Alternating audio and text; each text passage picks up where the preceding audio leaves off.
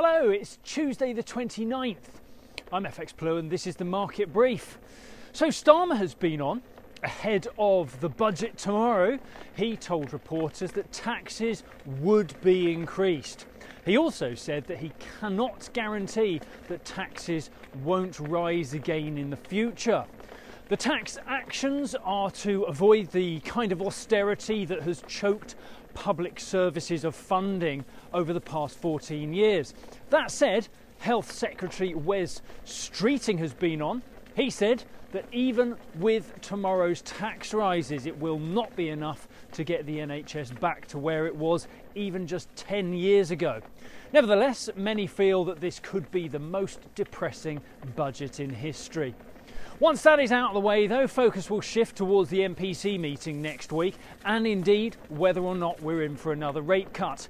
For the time being, sterling started the week on the front foot. We crossed back over the 130 level against the dollar again yesterday. Over in the US, we have the blackout period ahead of the Fed meeting next week, where Fed members will not provide any comments to the press or any forward guidance. Wider market sentiment suggests that we'll probably have another vote to pause next week. The Fed will have the October payrolls data ahead of their meeting, but there is also the small matter of the presidential election to complicate the debate as well. The campaign trail remains focused on the 7 swing states, which will likely decide the election. Both are trying to buy their votes by promising additional funding for the depressed parts of these states, and both claim to be ahead in the polls. Chances are we shall see a razor-thin margin of victory, and chances are we may have a legal challenge to the results. You've probably got that drama to look forward to after the event.